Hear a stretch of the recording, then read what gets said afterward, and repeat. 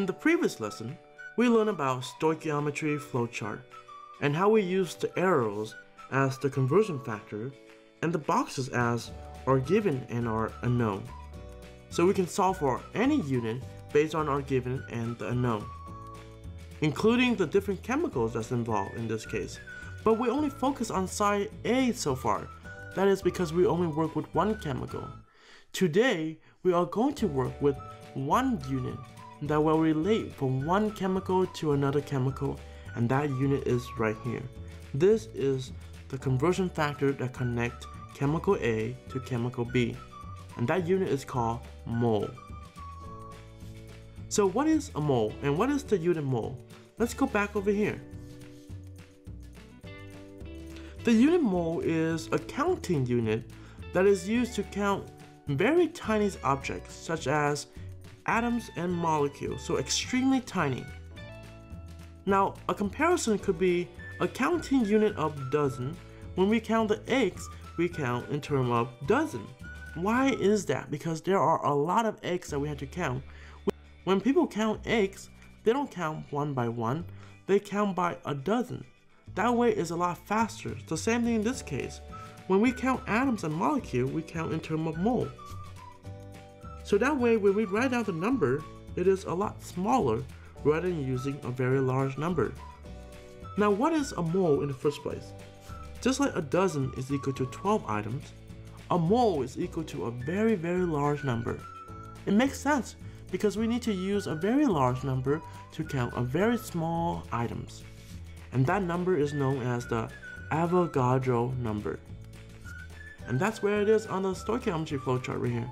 Avogadro number is 6.02 times 10 to the 23rd. And it's always equal to 1 mole. Just like a dozen is equal to 12. 1 mole is equal to 6.02 times 10 to the 23rd. Again, the Avogadro number. Now let's go back and look at how can we relate mole to different units. We learned from the stoichiometry flowchart that we can relate mole to pretty much almost anything. We can relate mole to grams, we can relate mole to represented particles, and we can relate mole to liter. And today we are going to focus on mole of A to moles of B.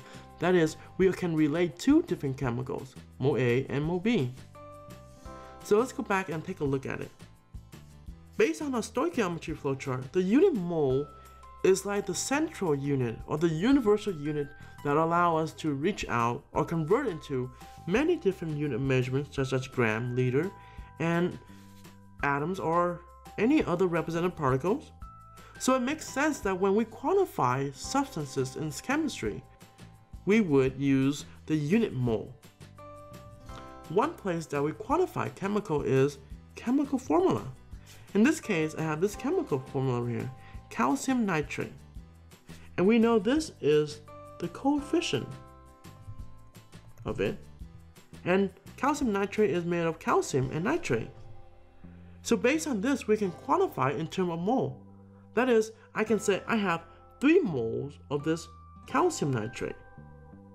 Calcium nitrate consists of 1 mole of calcium, and we know that this subscript will distribute it here. That means we multiply to the subscript. 1 times 2 give you 2 nitrogen. So this substance consists of 3 moles of nitrogen.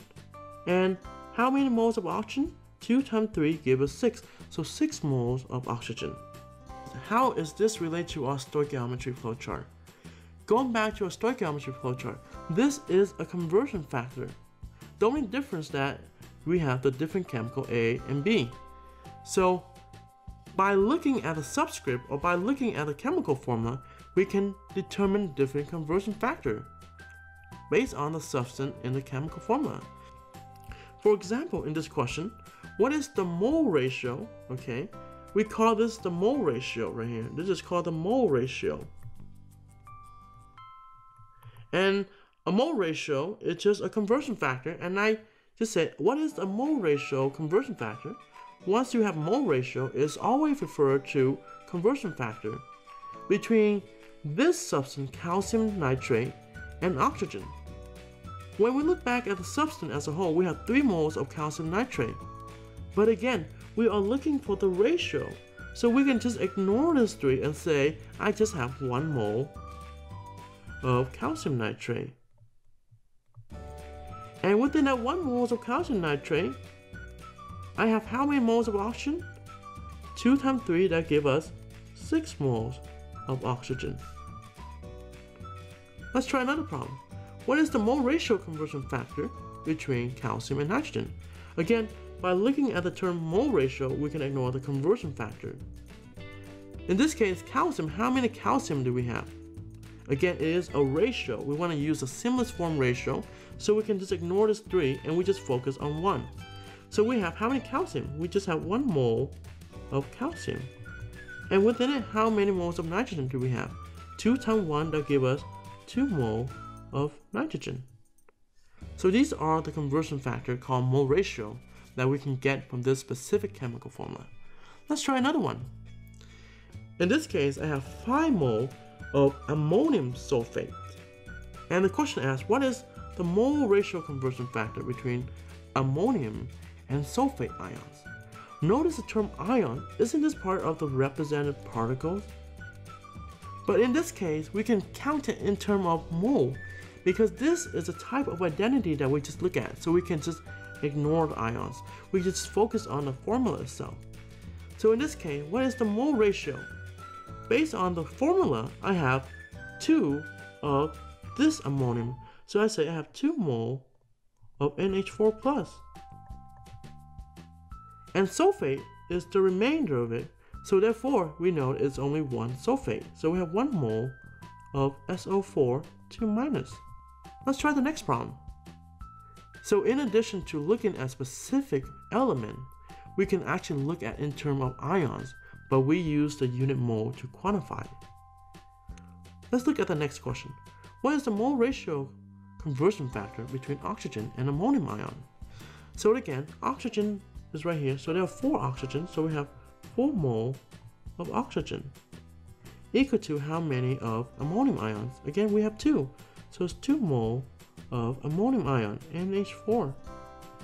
Another substance that we can use to quantify in terms of mole is a chemical equation, or chemical equation of chemical reaction. So we just look at chemical formula. Now we are going to look at how different chemical formula combine together to form a chemical reaction. So a chemical reaction basically consists of different substances combined together or react to produce a product. So basically a chemical reaction consists of a reactant that combine together to form the product. And when we have a balanced chemical equation, the coefficient, which is the number in front of the chemical formula, also tell us about the ratio of the substances in the reaction. In this case, we can say that we have 2 moles of hydrogen react with 1 mole of oxygen to produce 2 moles of water.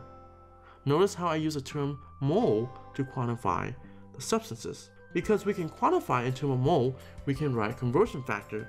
That's the reason why we have the number signs here, either a subscript or the coefficient, because the coefficient is coming from the chemical reaction, where this one mostly coming from the chemical formula. So if I look at this question, what is the mole ratio conversion factor between hydrogen gas and water? This is hydrogen here, and I have 2 moles of it, so I put 2 moles of hydrogen gas. How many moles of water? In this case is 2 moles of H2O. Now can we simplify this ratio? We have 2 and 2, so we can simplify that in terms of just 1 and 1. But again, either answer is correct. Let's try the next question. What is the mole ratio conversion factor between hydrogen gas and oxygen? So we have hydrogen here and oxygen. So we have 2 mole of hydrogen gas equal to how many moles of oxygen? In this case, it doesn't have any subscript.